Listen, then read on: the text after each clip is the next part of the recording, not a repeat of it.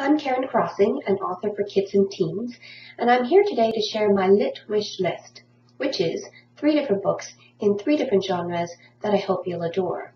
I've chosen to talk about Canadian children's books for kids and for teens, and they're each about a different culture because what I love about reading is experiencing other cultures.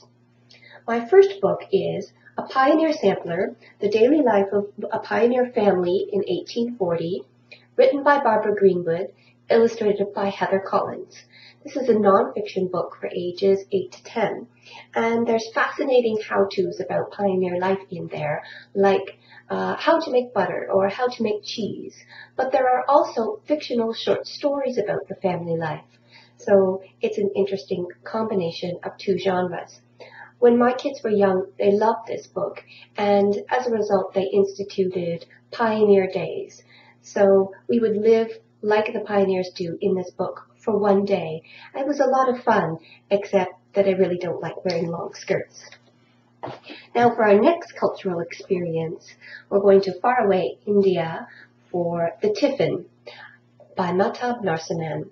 This is a novel for kids, and it's about these tiffins, which are basically lunch boxes. 6 million of them are delivered by delivery men across Bombay from people's homes, filled with home-cooked lunches, to the office workers.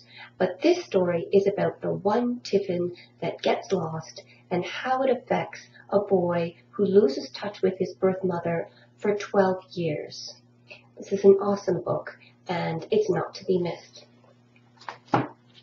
And now for teens, we explore werewolf culture, Not Your Ordinary Wolf Girl, written by Emily Pohl Weary.